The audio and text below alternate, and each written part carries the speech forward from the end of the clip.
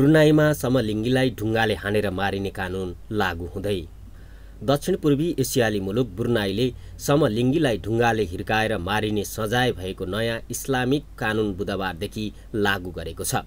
नयाँ कानुनमा चोरीको सजाय हातखुट्टा काटिने जस्ता व्यवस्थाहरू रहेका छन्। अन्तर्राष्ट्रिय समुदायमा धेरैले यो कानुनको विरोध गरेका छन्। ब्रुनाईको समलिङ्गी समुदायले आफूहरूले मध्ययुगको जस्तो सजायहरू पाउन सक्ने डर व्यक्त गरेका छन्।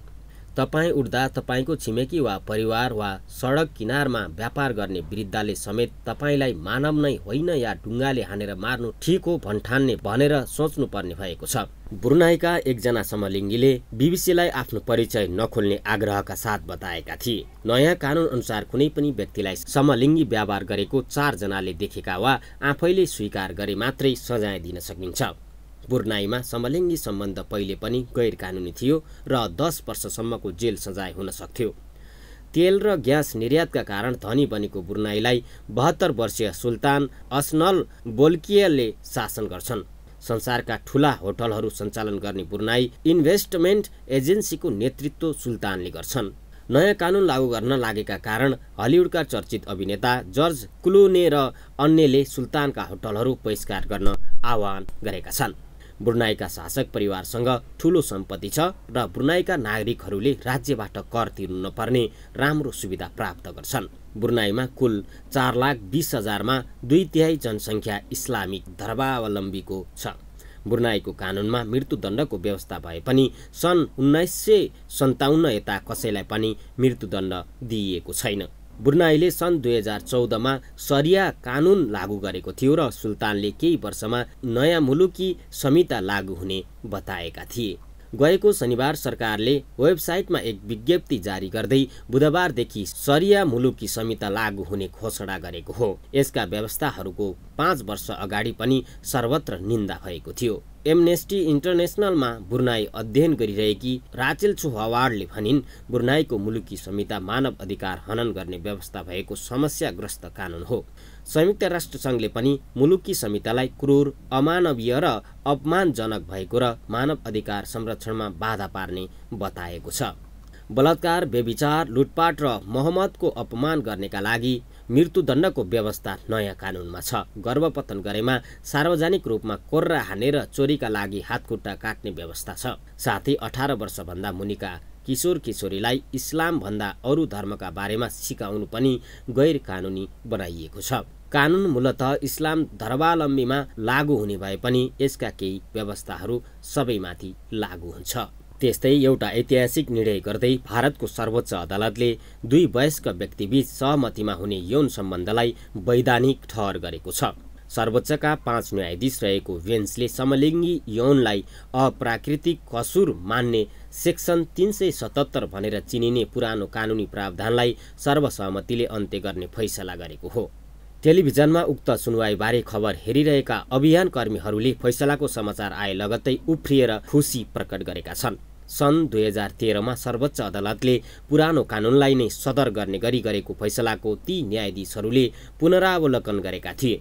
भारतका समलिङ्गी तथा लैङ्गिक अल्पसंख्यक समुदायहरूले लामो समयदेखि पुरानो कानुन विरुद्ध सङ्घर्ष गरेका थिए। यो फैसलासँगै अब व्यवहारमा के परिवर्तन हुन्छ भन्ने बारे अहिले केही भन्न सकिँदैन। सेक्सन 377 को केवल संवैधानिक वैधताबारे फैसला दिएका न्यायाधीशहरूले स्पष्ट रूपमा जनाएका छन्। उनीहरूले विवाह वा पैतृक सम्पत्ति जस्ता अधिकारको दृष्टिकोणबाट यसलाई नहेरेको बताएका छन्। त्यस्तै अस्ट्रेलियाले समलिङ्गी विवाहलाई कानुनी मान्यता दिने पक्षमा मतदान गरेको छ। हुलाक मार्फत गराइएको एक निर्वाचनमा 61.6% मतदाता समलिङ्गी विवाहको पक्षमा उभिएका थिए। मतदानमा व्यक्त धारणा कार्यान्वयन गर्न चाहिँ बाध्यकारी हुने छैन। चुनावी परिणामपछि अस्ट्रेलियाको सरकारले यसै वर्षको अन्त्यसम्म त्यस सम्बन्धी कानुन ल्याउने जनाएको छ। 8 हप्ताको चुनावका क्रममा झण्डै 80% अर्थात् 1,20,00,000 मतदाताले मतदान गरेका थिए। मत परिणाम घोषणा हुँदाको वातावरण एकदमै उत्साहजनक रहेको थियो। मध्य सिडनीमा ठूला स्क्रिनमा परिणाम घोषणा भएको हेर्न जम्मा भएका हजारौं मानिसले खुसियाली मनाएका थिए। महिनौको विभाजनकारी बहस र दशकौं लामो अभियानपछि समलिङ्गी जोडीहरूले अहिले अस्ट्रेलियाका नागरिकको साथ पाएका छन्। अबको चरणमा राजनीतिज्ञहरूले नयाँ कानुन पारित गर्नुपर्ने हुन्छ। यसै वर्षको अन्त्यसम्म त्यस्तो कानुन ल्याइसक्ने अस्ट्रेलियाका प्रधानमन्त्री माल्कोम टर्नबुलले बताएका छन्। उनले भनेका छन् अस्ट्रेलियाका जनता बोलेका छन् र उनीहरूले अभूतपूर्व रूपमा समानता सहितको विवाह हुनुपर्छ भनेका छन्। उनीहरू निष्पक्षता, प्रतिबद्धता र प्रेमको पक्षमा उभिएका छन्। अस्ट्रेलियाका जनताले दिएको जिम्मेवारी हामीले यसै वर्ष पूरा गर्नुपर्छ। धार्मिक स्वतन्त्रता र शिक्षा लगायतमा कट्टर विचार राख्ने संसदका अनुदारवादी सदस्यहरूले नयाँ कानुन ल्याउने प्रयासलाई चुनौती दिन सक्ने ठानिएको छ। बीबीसीका सिडनी संवाददाता भन्छन् भोलि के हुन्छ भन्दा पनि अहिले धेरैजना चुनावी जितको उत्साह मनाइरहेका छन् र एक आपसमा खुसी साटासाट गरिरहेका छन्। त्यस्तै जर्मनीका अधिकार कर्मीहरूले जर्मन संसदले समलिङ्गी विवाहलाई वैधानिकता दिने सम्बन्ध विधेयक पारित गरेकोमा खुसियाली मनाएका छन्। उक्त विधेयक 60% भन्दा बढी मतले पारित भएको थियो। अब जर्मनीमा समलिङ्गी विवाहलाई पूर्ण कानुनी मान्यता दिएको र उनीहरूले धर्मपुत्र वा धर्मपुत्री पाल्न पनि पाउनेछन्। जर्मन संसदमा आकस्मिक रूपमा ल्याइएको प्रस्तावको पक्षमा 393 र विपक्षमा 226 सांसदहरूले मत हालेका थिए। 4 जना अनुपस्थित रहे। त्यस्तै मलेसियामा एउटा धार्मिक अदालतले 2 महिलाहरूलाई समलैङ्गिक यौन सम्बन्ध राख्न खोजेको भन्दै दोषी ठहर गरेको छ। ट्रेङ्गनु राज्यको सहरिया अदालतले 22 र 32 वर्ष उमेरका ती महिलालाई सर्वाधिक रूपमा 6 चोटि छडी हान्ने आदेश दिएको थियो। एक अधिकारीका अनुसार सो राज्यमा समलिङ्गी सम्बन्ध राखेको मुद्दामा त्यस प्रकारको दण्ड पहिलोचोटि दिइएको हो।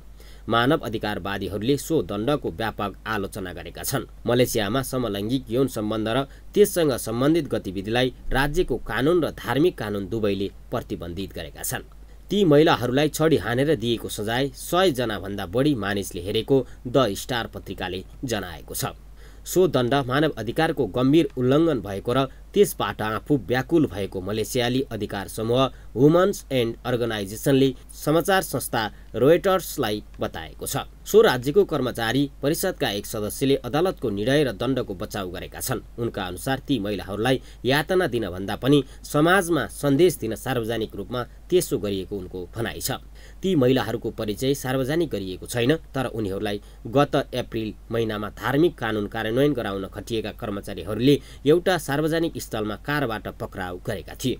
गत महिना उनीहरूले इस्लामिक कानुन भङ्ग गरेको स्वीकारेका थिए। उनीहरूलाई छडी हान्ने र 3300 रिङ्गेट जरिमाना तिराउने निर्णय सुनाएको थियो। वुमन्स एन्ड अर्गनाइजेसनले आपसी सहमतिमा वयस्कले राख्ने यौनिक सम्बन्धलाई अपराध मानिनु नहुने भन्दै कोर्रा हानेर दिइने दण्डको विरोध गरेको छ। द स्टार पत्रिकाका अनुसार इस्लामिक कानुन अन्तर्गत छडी हानेर दिइने सजाय पीडा दिनका लागि नभएको भन्दै फौजदारी कानुनभन्दा फरक रहेको जनाएको छ।